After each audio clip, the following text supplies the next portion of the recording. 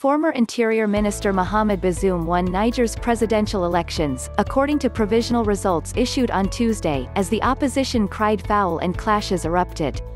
Bazoum, the ruling party's candidate, picked up 55.75% of Sunday's runoff vote while Mohamed Ousmane garnered 44.25%, the Independent National Electoral Commission (CENI) said.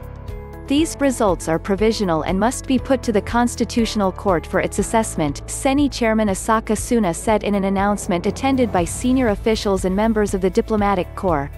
He put the turnout at 62.91%.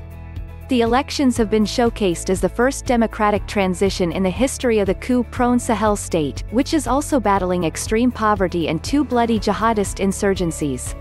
But shortly before the results were announced, Ousmane's campaign blasted the runoff as an electoral holdup and urged the public to mobilize against it.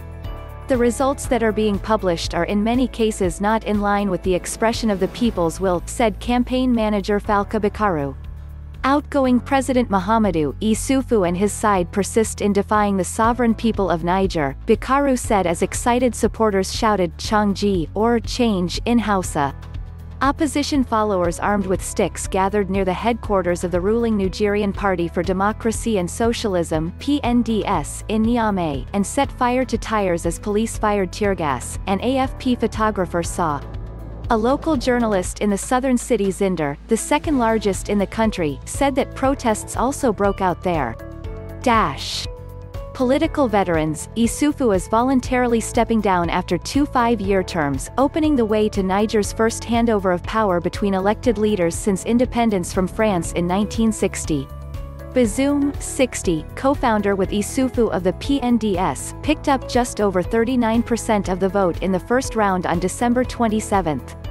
He campaigned on continuity with the previous government, which promised development while facing the world's highest birth rate, an average of 7 children per woman. Ousmane, 71, became the country's first democratically elected president in 1993, only to be toppled in a coup 3 years later. This was his 5th attempt at gaining the presidency since his ouster. He won just under 17% in the first round but gained pledges of support from a coalition of 18 opposition parties in the days before the runoff.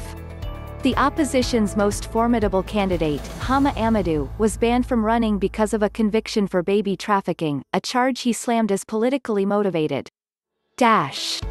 Poverty and jihadists, the world's poorest nation according to the UN's development rankings for 189 countries, Niger is also struggling with jihadist insurgencies that have spilled over from Mali in the west and Nigeria in the southeast. Hundreds of lives have been lost, 460,000 people have fled their homes, and devastating damage has been inflicted on an already struggling economy.